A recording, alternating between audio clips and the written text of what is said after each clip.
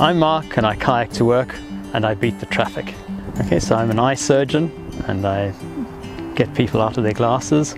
So I do laser eye surgery and I implant lenses, do whatever it takes to get people out of their glasses.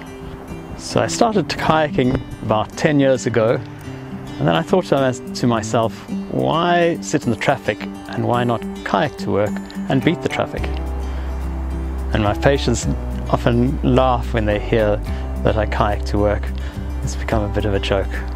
So kayaking to work is great because I get to see water birds, I get to see coots and ducks and geese and the odd kingfisher instead of lots of cars in front of me and hooting and noise. Arrive at work relaxed and ready for the day. I can't kayak from my front door, so I drive to a spot about 5 miles from work, hop into the kayak, paddle about 40 minutes to work, and then carry on with my day after a good shower, of course. So I kayak in the summer, but of course I also kayak in the winter. I have been snowed on.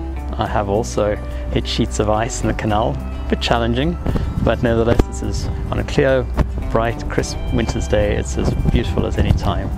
So a couple of people who paddle with me have asked me about paddling to work, and I've said to them it's great.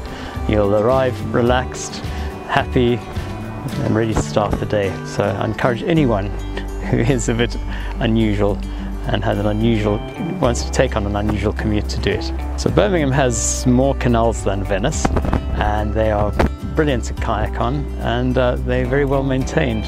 So it's well worth getting onto them and enjoy what Birmingham has to offer.